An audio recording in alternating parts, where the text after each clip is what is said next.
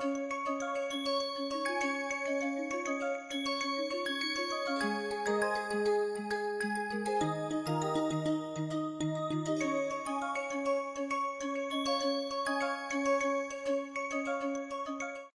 everyone, welcome to Rural Water Resources Management course. This is the last NPTEL course for this Rural Water Resource Management. This is week 12 and lecture 1. In the past weeks, we have been looking at how to understand the Rural Water Resource Management theme. We also looked at different data sets that can help us to monitor this precious water resource in rural settings.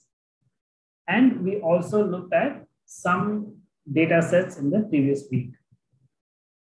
Let us look at some more data sets that are very important for the weeks to come.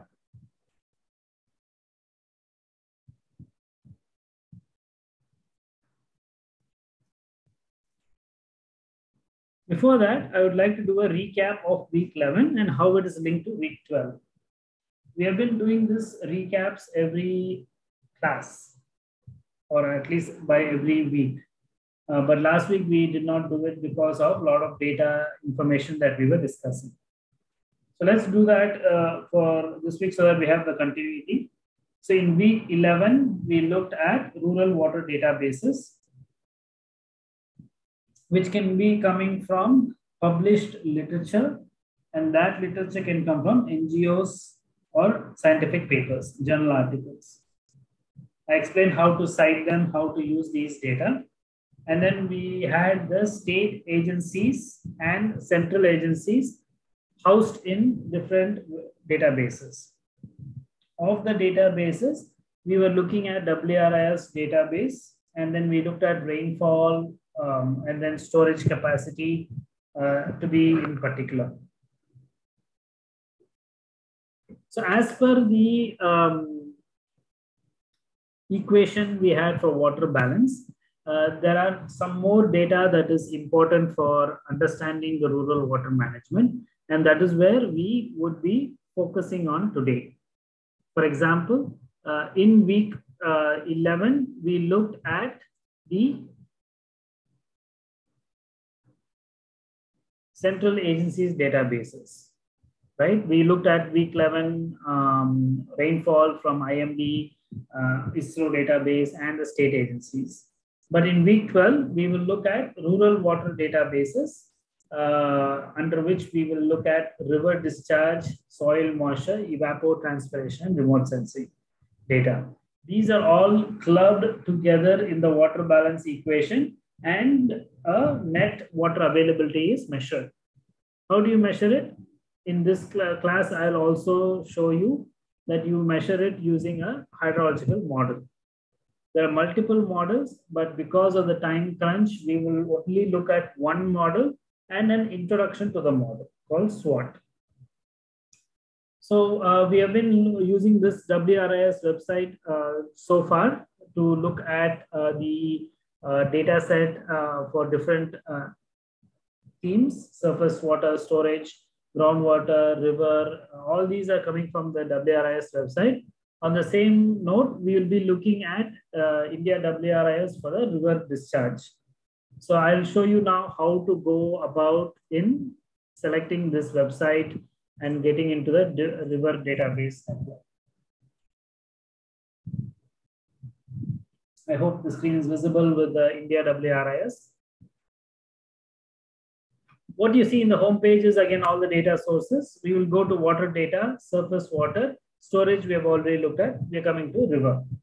In the river data, there is a river information.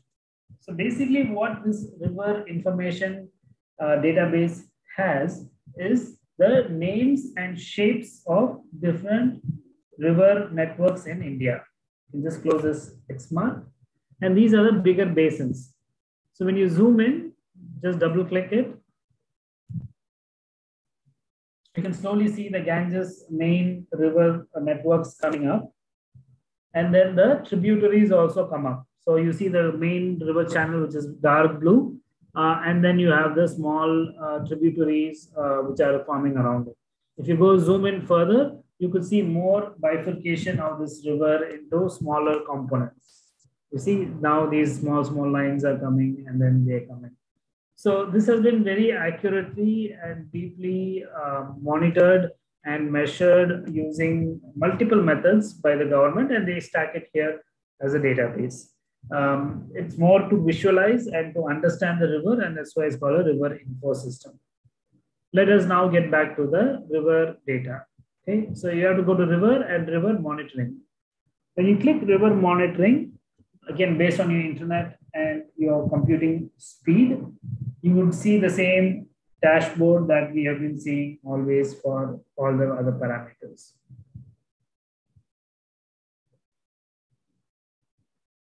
So first an India map opens. And then slowly it has a default time. Here the default time is 1st June 2021 to 5th April, today's date, 2022. Okay. And across India, where is the data available? You could see that the coloring has come up. And what does this color refer to?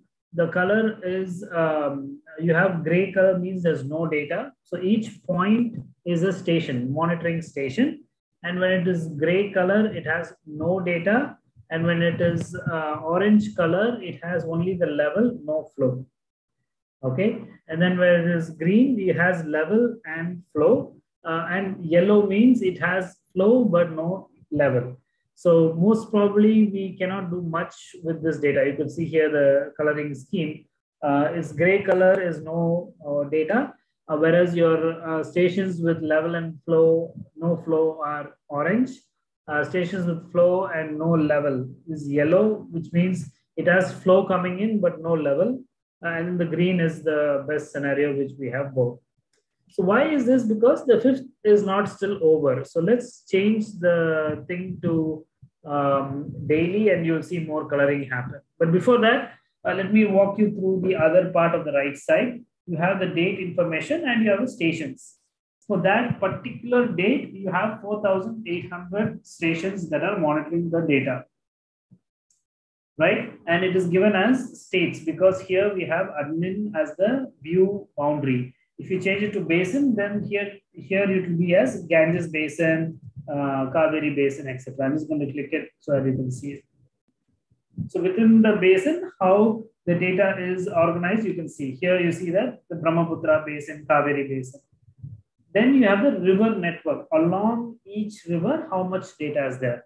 And that is going to be again populated here, and you can see the number of stations also change. I'm going to keep it as admin again. Because in admin view, you have the state boundaries and the state agencies also playing a vital role. Okay, so that is how you could tweak the right-hand side to showcase what you want to look at in terms of the boundaries. Okay, and what you see is total number of stations and number of manual stations and telemetry stations. Telemetry means it relays the information at once, whereas manual you have to go and collect the data and come. The telemetry is kind of expensive and energy consumptive also because it has to have monitoring networks placed within the system to relay the data. Okay. So I'm going to do the right side is done almost because you have the number of stations and stuff. And if I go to one, let's say Chhattisgarh, you have 61 stations, out of which 58 are manual, 3 are telemetry. When you click a particular state on the right hand side, that state zooms in. And then you could see that there are different regions. Bastar, for example, let's click Bastar. And only the Bastar stations are. Now, when you click the district, then you will see the source of the stations, CWC, state agencies, etc. And then when you can pull the slider to the right, you can see the data, max, discharge, all these things. So right now you see that there is no discharge data, only level data. Right? Level data is not enough for you because how do we know where the level is and how much discharge is coming. Let me draw it in a blank page if possible.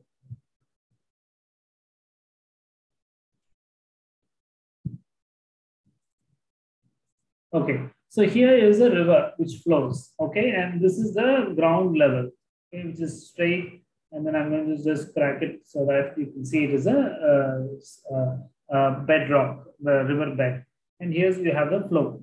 So now, if I just have the level, what does it tell me about the river? We don't know how fast it's flowing, how slow it's flowing. We only know the level. Whereas your discharge is how much water comes in. And that flow is very important. It is a rate. It is a meter cube per second or per day per hour. And that data is then later converted to a volume because, you know, per day, you can multiply it per day and then the volume remains. Okay. So this is how you should look at that. The station can monitor the level or can monitor the discharge. It is okay to monitor the level, but without discharge, it is not useful. You need to know the discharge. Okay. Let's go back to India WRIS. We have done the right-hand side. Now let's look at the left-hand side to see what we have. We have all agencies, and as I said, there are state agencies and central agencies. State is like, for example, your Damodar Valley Corporation, DWRID, SWRID, and your PWDs from southern regions. Tamil Nadu, SW, surface water, etc. Okay, and then there's the Punjab New Irrigation, Rajasthan surface water. All these different agencies are there, and there is a research entity which is NIH. So NIH was given the duty to do a lot of research on these water issues in India, and also the hydrology pattern. So that is why it's called National Institute of Hydrology, which is located in Roorkee. And they also, with government agencies, especially CWC, they monitor these kind of rivers, the level, the quality, etc. Okay, so now we're going to do a daily time step to show you how the data is. So I'm going to click a data from last year because this year's data is still coming. So let's not push the database to give us this data. And that is why you don't see any green color for this data range. So the default data range is 1st June to 5th April, which is still today. And you don't see any green color because the data is still coming in. Okay, so I'm going to go 2021, Jan 1st to December 31. Why is it daily? Because when rainfall happens, and you don't capture it daily, then what is the use of it looking at it in a monthly time scale? You don't see that discharge in a monthly time scale. The rainfall would have come and left the system before the month. Okay, so it is very important to have the daily average or daily total values for discharge. And I'm going to go December 31st. Then I click. So we have 1 year in total. It's still in Chhattisgarh, Bastar region, but I'll click India to zoom out. So you can see here, if you want Chhattisgarh, I can click Chhattisgarh to zoom into Chhattisgarh. But I'm going to go to India level to show how the data is there. And remember, most of these data are, again, it does ask, should I wait or exit the page? I'm just going to say wait. I know it's slow, so I'm just going to say, let's wait for it. It has come. Okay, so I'm going to click India. Let's see how it goes out. So what I said is, since a lot of these river databases are transboundary, because you have, for example, the Ganges, it starts in China, Tibet, and then comes down to Nepal, and then it goes to India and flows on. So when you monitor this kind of transboundary rivers, it is a very sensitive data. One government doesn't release the data, so all the other governments doesn't release the data. So it comes to a sensitive point in a classified data, okay? So let me show you, for example, what I mean. I'm just going to go here and click this green dot.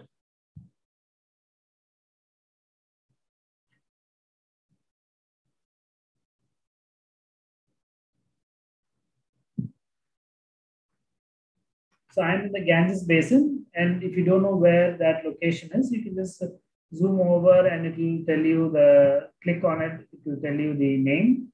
It's Bansi in Uttar Pradesh. I've clicked the data and it's trying to populate, but it doesn't populate. Okay, so see, this is Nepal, this is India, it's right near the border. You could see that Bansi asterisk means locations are classified. Please log in to access data. You can click here, set up an account and log in. Most of the data, you can still get it, but if it is too sensitive or they say even with login you cannot get, then you'll have to communicate with NIH on this data and get it. Okay. So for now, I'm just going to say that there's no data here because saying it is classified and sensitive is equivalent to say there is no data for you to use it in the research book. So that is one point. But all you can do is you can click the next point. You can see another Karkari, Uttar Pradesh. Let's see if they have declassified it. But no, it is also classified. I'm going to an orange level, which has only the level and no flow. Not much useful, but still that is also not freely available. So there's a lot of sensitive data that is going around, which cannot be accessed. Okay, so it says please log in. You can click here, log in, and then access the data. But again, I'll leave it to you if you want to do your login or not.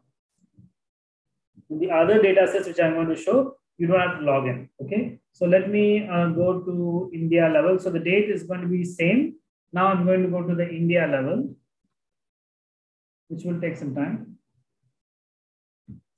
And you see more and more green color coming up. Okay, so now again, it's back to the states. So I'm going to click a particular state, let's say Tamil Nadu.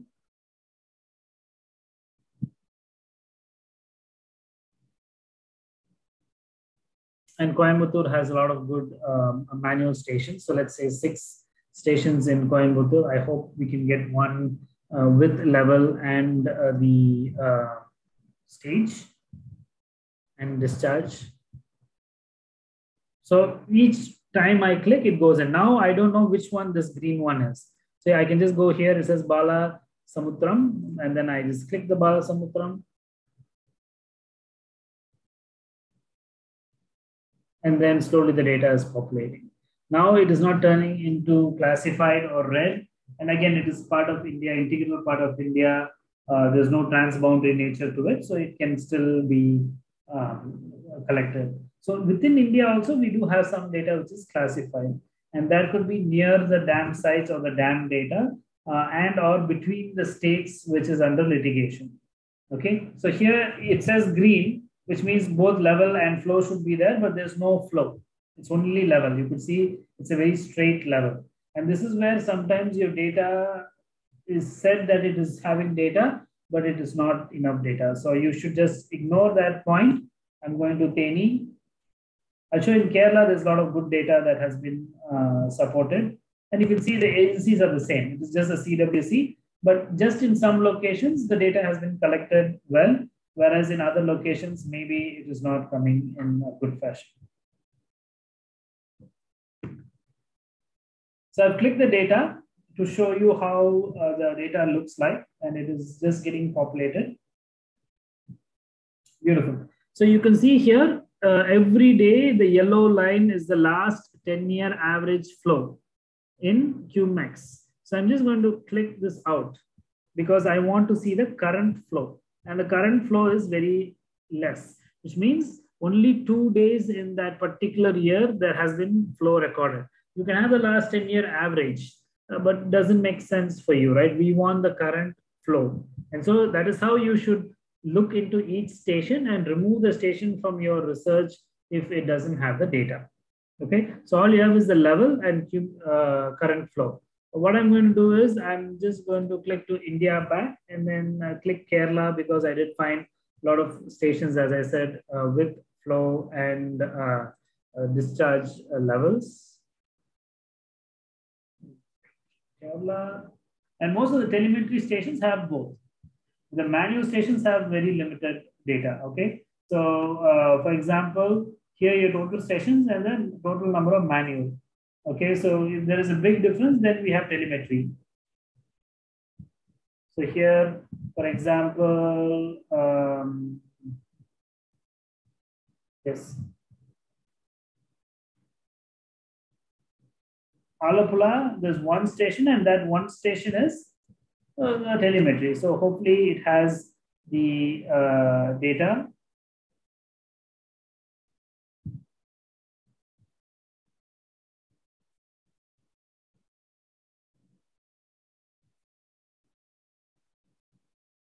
So it is taking some time to load.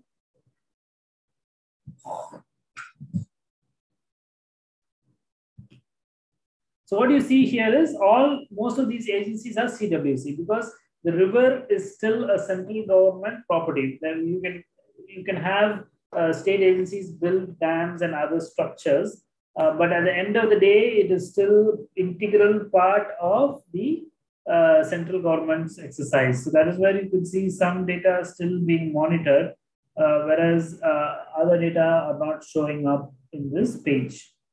Like your level and discharge should show, but only level is showing. So maybe I think we should just go back further. They have not processed it. So from level, they will process it into discharge. So maybe the data is not processed. So we can go back again to see if they have some older data that can be processed.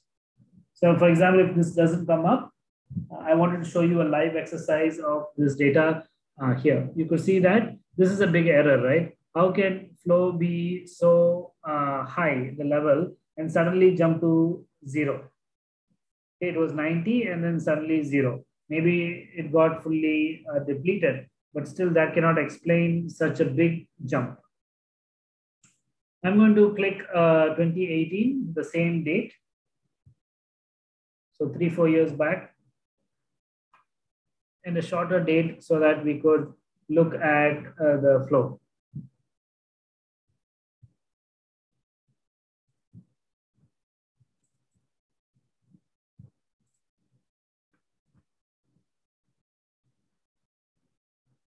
So I'm taking a very short time. See, this is the other thing. When you run the whole date scenario, then the whole of India, the map is running and it's fetching the data. That is why you see a big time. You can see the blue line crossing. And when it crosses to here, it is 0. If you don't see the blue line moving, then you should better stop the program and then refresh it. Okay, so now it's stopped, but I'll give it a minute because it might be ending the thing. So it says, wait, I'll go to wait because I know it has been working from today. Only some data point was not working. So I'm just going to wait for it a little more seconds and then you will see the data coming up. Okay, there it is. And you can see the data in more green color. Okay, so I'm just going to click one more green agency and it won't take time. It will just quickly come because the number of days is minimum. Okay, I just picked 3 months. So daily data for 3 months. So this is how you should look at data for your work. And trust me, even though you have 3,000, 4,000 stations, not all stations will have all the data. So you will have to find for example, your district or village, one data point from the government, which is good. And from that, you should build a story.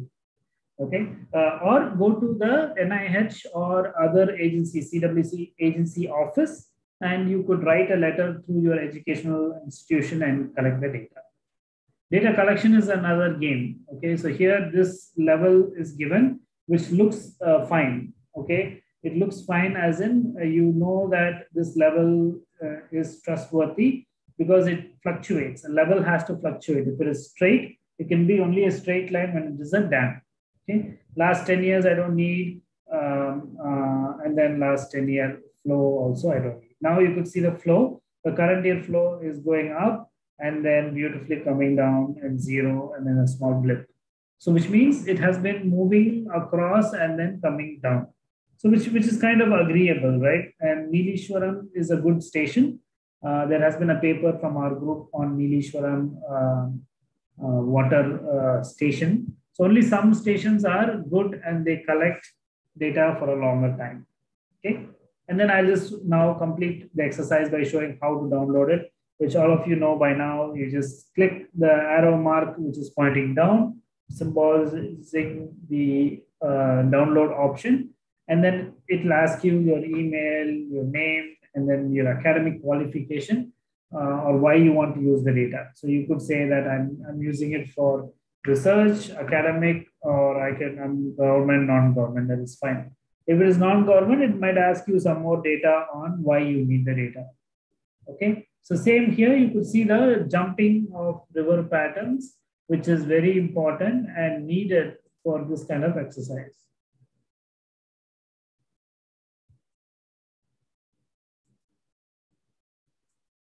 Okay, so I'm moving the level of, it's kind of slow, not allowing me to do it. But again, you could see the point, right? So now the blue line is coming, which is the last year flow. I don't need the last year flow. I need the current year flow and the level. The level is converted to a flow, remember? So when there is zero, for example, I'm just going to put it back. When there's zero or negligible level, there is no flow according to this model. Okay, and no flow or very less flow, which cannot be captured because of the y-axis. But when you download the data, you could for sure look at the changes. So now you can see it much better. As I said, I don't need the last 10 year, I don't need the last year flow. I need the current year flow and how that relates to the level. So the level is given like this, and for the level you have a flow. So this is being modeled into the system. Okay, so that you could use it for the hydrological water balance. Okay, so I'm just going to close this and then show you how to download the data. Click on download.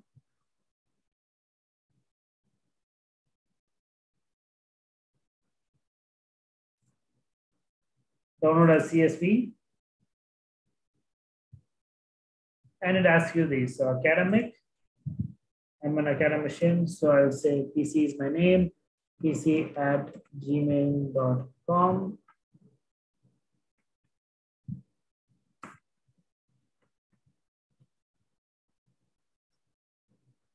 And submit. Now you can watch the data. Okay, it will be in columns. You can take the data, all these things will come, your last year flow, etc. Okay, let me show you again.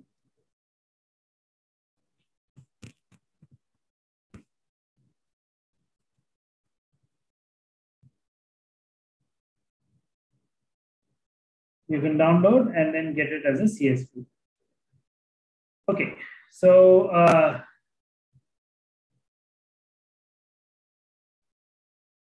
it is asking me to save the file. Let me save the file and quickly open it for you.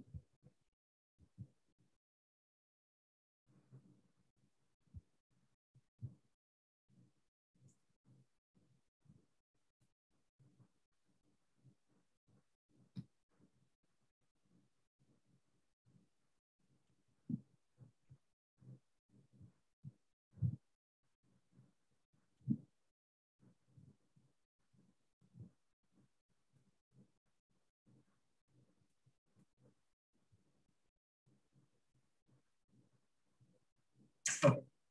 Now it's opening up. It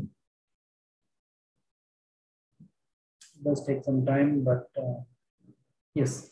So I'm going to share the screen.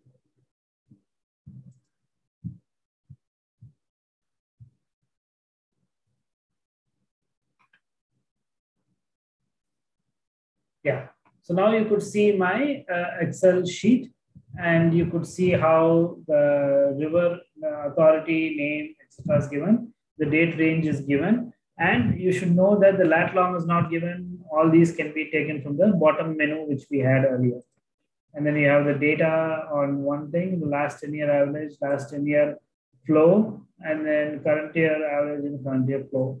So there's a lot of data gaps, which is from our user end. But also there are some zeros, which is not true because it could be an error or just the flow didn't happen. Thinking that the flow did not happen from 13 to 0 in the last 10 years or the last year is not correct. Okay, these are averages. And the current year shows a different pattern which is happening. Okay, so now you can show the different years and all the data flow in your database. With this, I'll conclude today's class. I will see you in the next class. Thank you.